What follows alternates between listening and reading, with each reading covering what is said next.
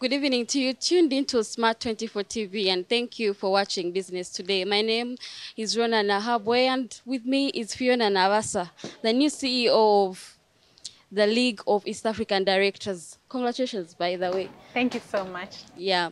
So today's topic is about institutional management and building better boards. Now, as a new CEO, what should we, expect from you, and what should like a startup look to, since you are a reference for, looking for better boards, good management, better management for any institution?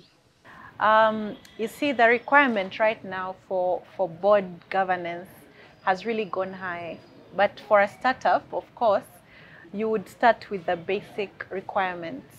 And I think one of the things that we've seen as a best practice, whether it's a family startup or it's a corporate startup, I think it's very good for your non-executive directors. These are the directors who are not involved in the running of the organization, to be more than the executive directors, so that there is less conflict of interest.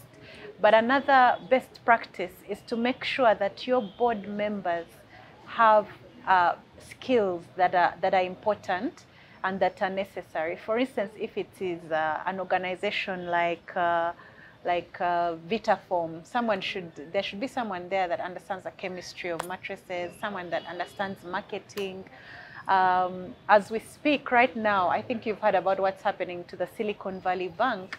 One of the things that has come out now, when people are investigating why are things going wrong, is they found that I think only one of the board members had any financial management experience. And yet, if you remember the Jamwa case, the famous Jamwa case in Uganda, the court stated that now, with all these new developments in case law, the standard for measuring, it used to be that in order to figure out whether you're a fit and proper person, then it's the standard of a reasonable man. Yeah. But the case of Jamwa, the law justice said that the standard is now whether you are skilled and knowledgeable in the area of that organization. So that's why if you have someone on the audit committee, they should have some understanding of risk, risk and audit. If there is someone that is on the finance committee, they should have an understanding of what budgets should look like, because you are going to be held liable for what goes wrong in your organization. Maybe to juxtapose this and maybe set the pace and bring it to what is happening in the country. Yeah. Of course, we've seen the saga with NSSF. Yeah. And aside from, having experience and the skills that are required for you to be the better board chairperson, what are some of those laws? Have there been any laws, because you mentioned there something are many about laws that are put in place to enable this management be equipped and then also be governed in a way that sets the standard? For instance, the Uganda Retirement Benefits Authority, because of these retirement benefits issues, some of them that are emerging, has come up with new amendments to the law, has come up with what should a fund manager manage if the fund manager is somehow is advising the savers to put their money in something they are involved in. They've said, you can only save only about 30% of the money there. This is to reduce what we call conflict of interest. You know that in a fund, for instance, there are administrators, there are managers, there are all these other third parties. Then there is the board, then there is the savers, and then there is the beneficiaries, the employer and the beneficiaries. We have to make sure that the stakeholders of this whole environment, each of them has rights and responsibilities. We have to protect their rights, and we have to ensure that they carry out their responsibilities. And that requires consistent education, consistent skilling. And one of the things that is happening now is you're seeing even consistent changes in regulation. UBRA, for instance, has just released 8 new amendments to the laws. Now, we have another sector that is now really highly regulated, the insurance sector, because it also deals with a lot of stewardship and a lot of money. And we have the banking sector, the standards are really going high there.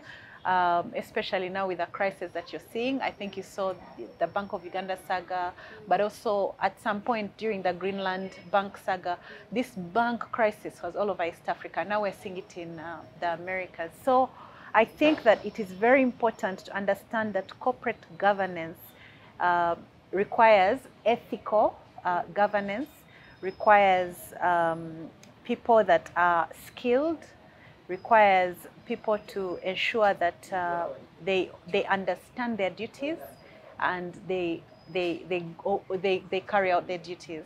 So this also requires a higher level of accountability from the board, because the board is the head of the organization.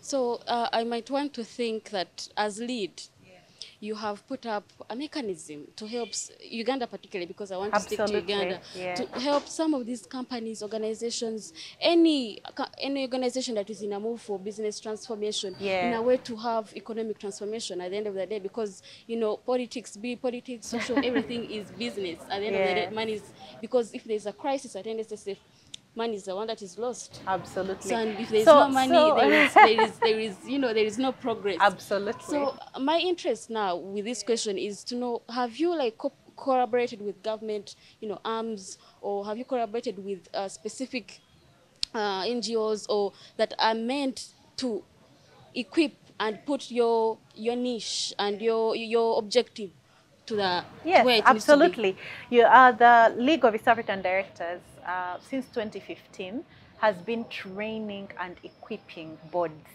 It has been doing board inductions, board evaluations, and as of 2 years ago, we started what we call the Non-Executive Directors Awards, the NED Awards.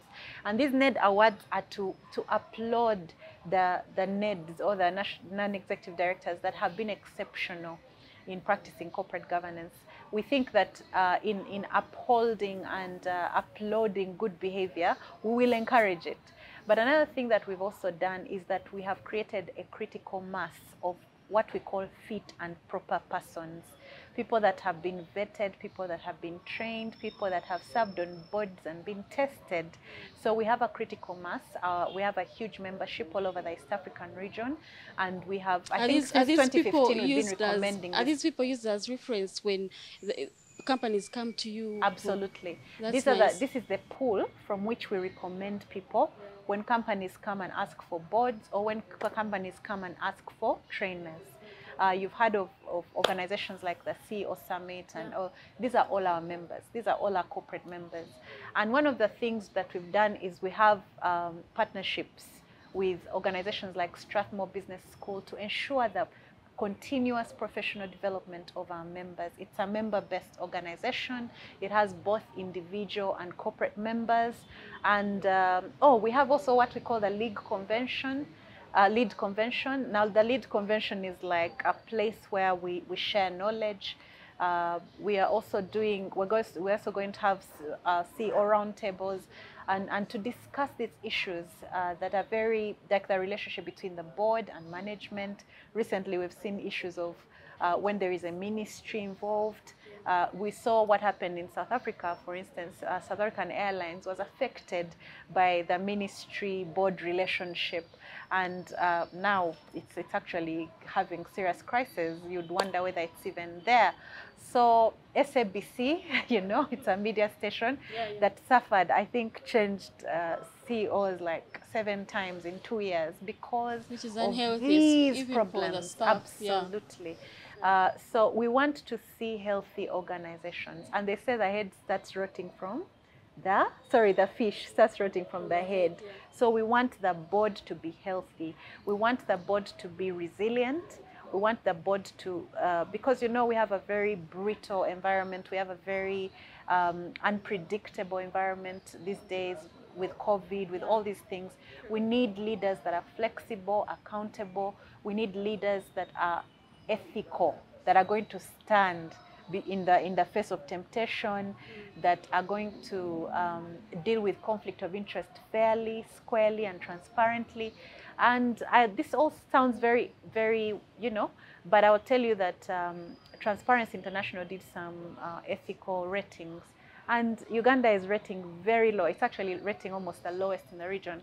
And that, for me, sends a message that we need to do a lot.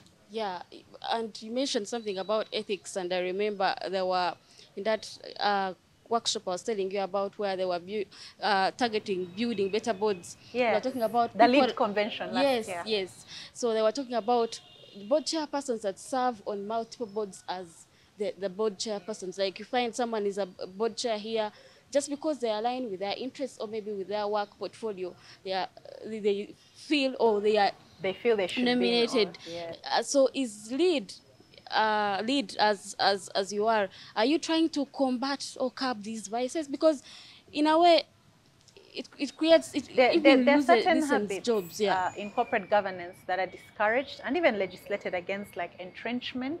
Entrenchment is when you want to serve more terms, or you want to get your relatives within the organization. But then there are other things, like if you're a good person, how many boards, what's the maximum of boards you can serve on? If you've had a criminal, what do you call it, a criminal record, how much time should pass before you can serve on a board? And I can tell you, for Uganda's boards, we have had, or we have seen similar faces. Yes. I can tell you, seen. But this was because no one was intentionally building the capacity.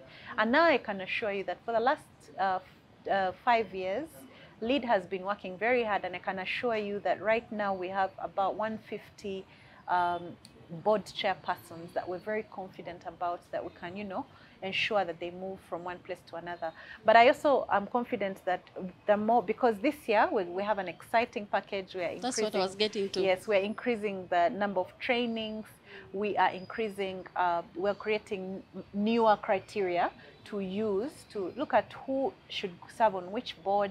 And of course, one of the criterion is going to be, are you on too many boards?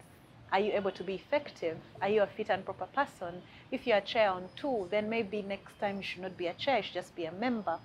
And also, we need to understand that our economy is growing larger. We're now regionalizing. And I think you've seen CEOs and board chairs moving all over the East African. Yeah, I'm proud to say that the League of East African Directors is now also intentionally doing that. Because if you're going to be a board in Uganda, you might as well move. Instead of doing 3 terms here, do 2 terms and then move maybe to another jurisdiction and serve. And as we wrap up, I would like to pick your mind as a new CEO, what you should expect from LEAD in regards to building better boards, in regards to better institutional management, in regards to, creating an environment that is good for business to flourish. The first thing we realize is that we have to create stronger relationships with government, with the regulators, give them the support so that they are able to train their boards that they regulate. We want to ensure that we also equip these boards, their board tools, technology. We want to educate them and bring them up to par, the environmental governance and social responsibility elements that are necessary. But we also want to increase the resilience of boards to withstand pressure, to manage crises. And we're going to do this through trainings, through networking events that will grow our networks. But we also want to create relationships with other bigger institutions that are going to grow the capacity. Again, I've given you an example of Strathmore. Within the region, there are other universities in South Africa that we can partner with. And I can assure you that you're going to see more relationships with LEAD. You're going to see more activities for the members, more member value. But we're also going to see LEAD and other organizations advocating for legislation around governance. Nice one. Yeah. I really wish you good luck with that. Well, there you have it. If you need to build a better board, or if you need reference or guidance in regards to how you can best manage your company, there is LEAD. LEAD is here. And as always, thank you for watching Business Today. My name is Ronah Nahabwe. Have a good evening.